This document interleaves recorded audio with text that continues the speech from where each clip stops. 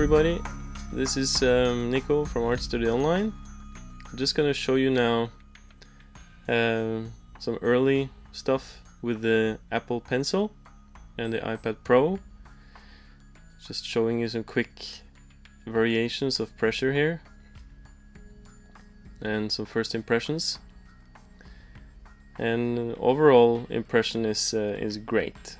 I really love this. I love the big screen, the multitasking, and especially the Apple Pencil and the sensitivity and how it feels.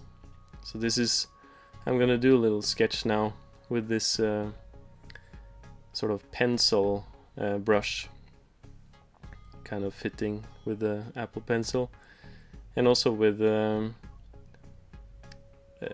not really too much variation on the size and the flow on the right side here in Procreate. Just use it as it is.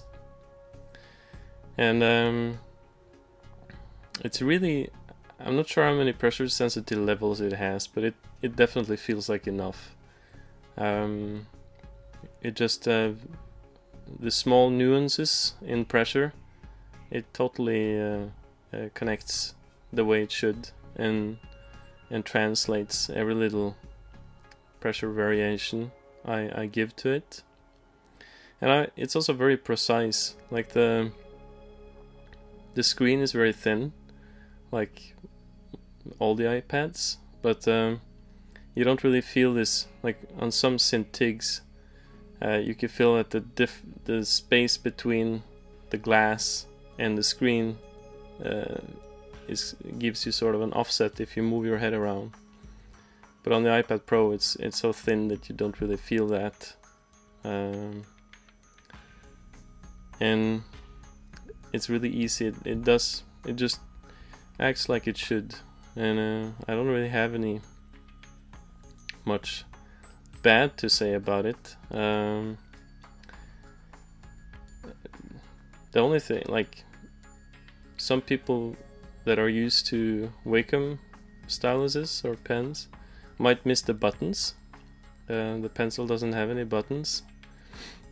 But also with the new update from Procreate, with Procreate 3, which is a fantastic update. My god, also with the perspective tool, perspective assist, which makes it almost impossible to fail in case of painting cool environments. You have the 2-finger touch undo, so you don't really need these buttons. I don't miss them that much. So overall verdict is really a top score, I'd say. And also, if you like, it has 12 hours of battery time, and if you need another half hour, you just plug it in for 15 seconds and that's it. So just thanks for watching. More tutorials are coming up. Cheers, guys.